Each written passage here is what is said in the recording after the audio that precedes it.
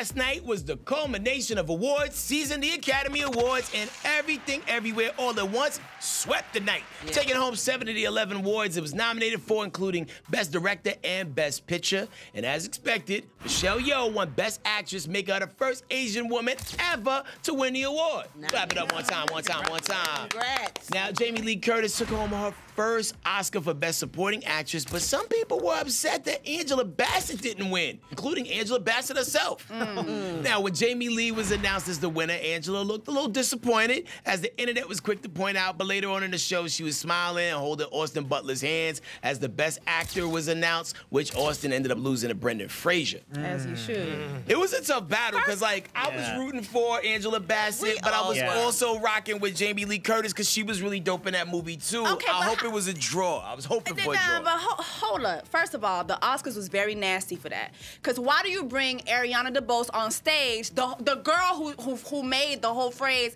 Angela Bassett did the thing, so we were expecting that to be a moment, and then you don't give the things to Angela Bassett, who did the things that we told you she did. Oh, see, I didn't even pay attention to that. Yeah, that was a layer I wasn't aware of. Like, I why think do you internet do made that? that a thing But has because Jamie she did Lee it so Curtis weird. ever won an Oscar? No, that was her first Come one. on, y'all. I would prefer if Angela won, but Jamie Lee Curtis has been in our lives acting in all them Jason movies and everything since we were children. Okay, but did you actually see that movie? Yes. All she did was sit at that desk and eat cookies and read emails. Angela Bassett spoke 3 languages. She spoke in African dialect. She fought. She died. I agree with you. It's sad, but this is how things happen.